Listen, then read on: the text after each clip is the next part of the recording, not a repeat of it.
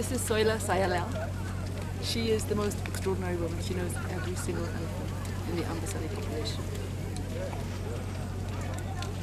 Yeah, I've worked for elephants for the last, I think, 30 years. I know each elephant individually.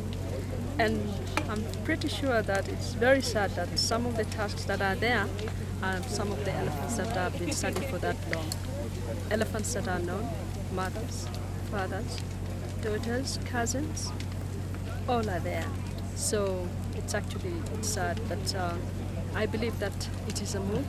Kenya has really shown the whole world, that they value elephants, and I presume that the other countries in Africa where elephants are going to follow the same example.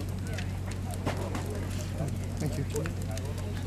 Paula, do you want to introduce yourself and give some of your feelings about this? So I'm Paula Kahumbu. I'm the CEO of Wildlife Direct, and we launched the Hands Off Our Elephants campaign almost 3 years ago with the First Lady as our patron. You know what I think about this is that everything she promised us, she's done. She promised she would bring it to the attention of her husband. And today Uhuru did what we've been asking, and he's taken the leadership position that we have felt Kenya really needed to take to pull Africa out of this crisis.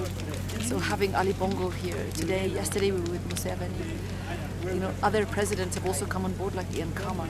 I think it's an extraordinary moment for Africa to say we own this problem and we're going to lead Africa out of it. Seeing the Chinese ambassador here, and he read a message from the Chinese president yesterday.